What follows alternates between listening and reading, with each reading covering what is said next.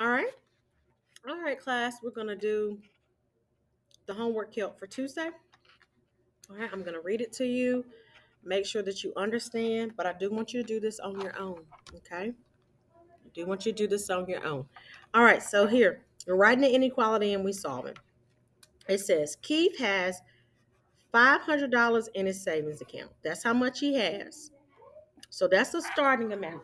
He has automatically $500 in his savings. Hey, Julie. All right. So we got B is 500. He wants to save at least.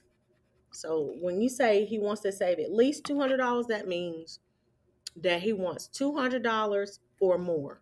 So this is either equal to or greater than. So greater than or equal to. Josiah Morgan to the front office. Josiah Morgan to the front office. Okay. Greater than or equal to that. 200 at the end of the summer. He withdraws. That's subtraction. He withdraws 25 every single week. So that is my M here is going to be a negative 25 every single week for food, clothes, and movie tickets. Okay. How many weeks can he withdraw money from his account? So let's write the equation first. The equation is going to be that he has,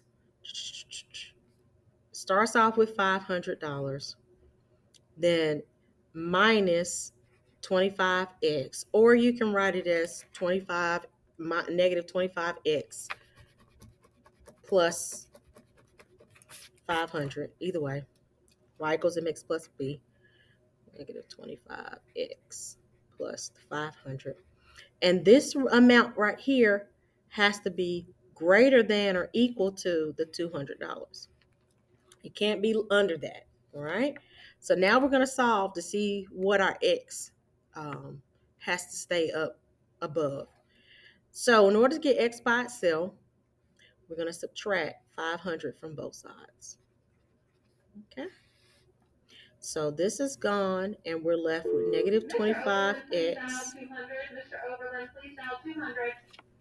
And then this is going to give us a negative 300. We're going to divide both sides by negative 25. Okay. So a negative divided by negative is positive, so this is going to be x. The inequality here is going to flip. And then this is going to be a negative 300 divided by a negative 25 is going to be a positive 12. So that means that your number of weeks has to be less than or equal to 12. Okay? All righty. Any questions about that? Okay. Pause for the calls. All right. So let's look at this one. A taxi charges a flat rate. See this? Again, that's a starting amount plus an additional 65 cents for every mile. That's a rate. Erica has at most $10. So you can't go over $10. That's the most that she has. So this is going to be less than or equal to. Okay, less than or equal to. At the most is $10. All right, so how do we write this? It says to spend on a taxi ride, how far does she travel? All right, so you have M, your slope is 65 cents. Let me just use X. Plus, you automatically have to pay the $1.75, which this right here has to be less than or equal to the $10. Okay, it cannot, you don't have no more than $10. So it can be the equal to or less than $10. That's it. So now you need to solve this equation to figure out what it is. I'm going to read the other two, but I'm not going to write it for you. Chris wants to order DVDs over the internet. each DVD costs, look at what it costs, and the shipping for the entire costs this amount right here. All right. If he can spend no more, he cannot spend any more than $100. He cannot go over $100. What inequality is can't go over no more than $100? Okay. What inequality is that going to be?